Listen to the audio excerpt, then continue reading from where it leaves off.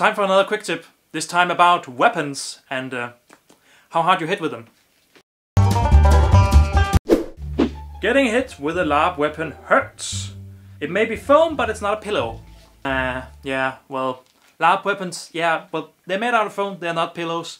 And yes, they do hurt.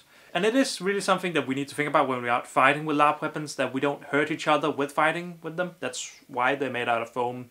They might be soft and everything, but they still can hurt each other with them. Even though that these weapons that are made out of foam today probably are a little softer than the olden times Larp weapons back in the day. I've heard stories that it used pretty much just sticks and rocks. So the olden time Larpers would probably call us a little weak for saying that these are hard to be hit with, but they can still hurt. And I've seen plenty of people bleed getting hit with one of these. That's not to mention, well, they are of course safe. But just like any other type of stick or thing you're fighting with, you can get hit pretty hard and get hit so you hurt. Even with toy weapons, this can happen. Now, there are many types of weapons. You have the buffer weapon, which a lot of people swear to are the most soft weapon that you can have, because you make it yourself, so you clearly know how soft it is, and you use duct tape so it doesn't have a hard surface and everything. But if that weapon is not made correctly, it can be some of the most dangerous and hard Larp weapons that you can actually have. I mean, I've heard stories about people that used steel rods as cores and bolts, iron bolts, to create weight in the weapon, and that seems a little extreme to me and might be a little too much. And then you have the latex weapons and the foam weapons, which are usually the ones that are getting accused of being a little too hard, especially foam weapons, hardened foam weapons like Kalimazil.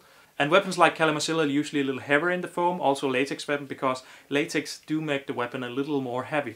They are a little heavier, so people have a tendency to hit a little harder with them because they are, well, heavier. Which leads me on to the next thing. It's usually not the weapons that are too hard, it's usually the people that fight with them that hit too hard, or fight like out of control, or maybe they hit some areas that are a little more soft than others. They hurt a lot more. And if you encounter somebody who fights with a weapon and they don't know that they're hitting too hard, let them know that maybe they should slow down their fighting abilities. They're not as awesome as they might think.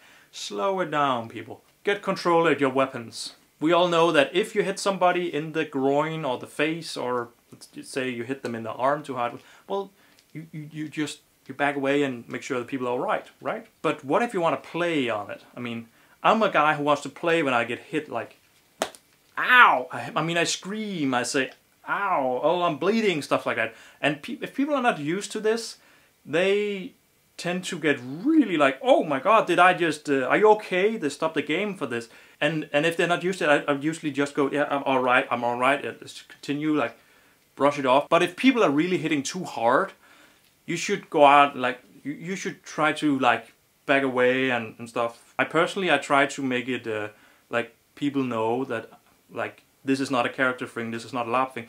You are really hitting too hard. You're really killing these people. Like, for real. So, slow down your hits. Or don't hit that hard. Don't get too eager in the battlefield.